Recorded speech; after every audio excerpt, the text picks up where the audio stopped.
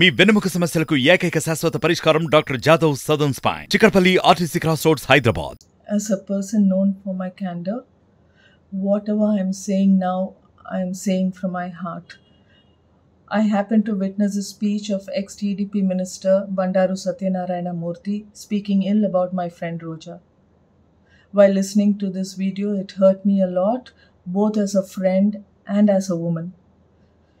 In this day and age, we as a country are placing ourselves to be the 5th largest economy of the world. But is this how feminism is represented in our country? How much more can women of this nation endure? We have to endure rapes, feticides, infanticides, trafficking, domestic violence, and public abuse on a day-to-day basis. It has deeply affected and saddened me to listen to an ex-TDP minister abuse Minister Roja.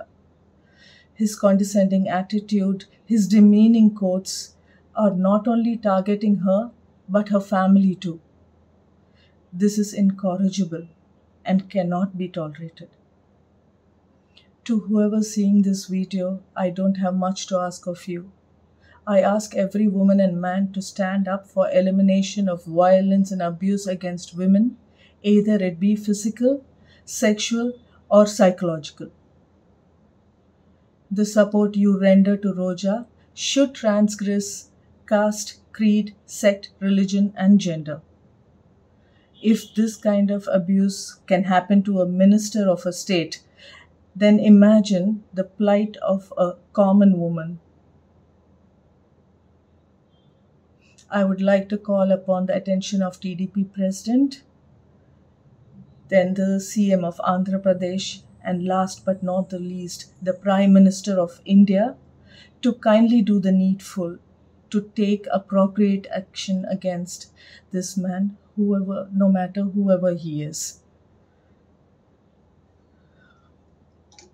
మన దేశంలో మాత్రమే భారత్ మాతా key జై అని గర్వంగా చెప్పుకుంటాం. అలాంటి దేశంలో ఒక ఆడది ఇంత నీచంగా మాట్లాడే ఒక అతన్ని మనం ఎక్స్క్యూజ్ చేయలేము.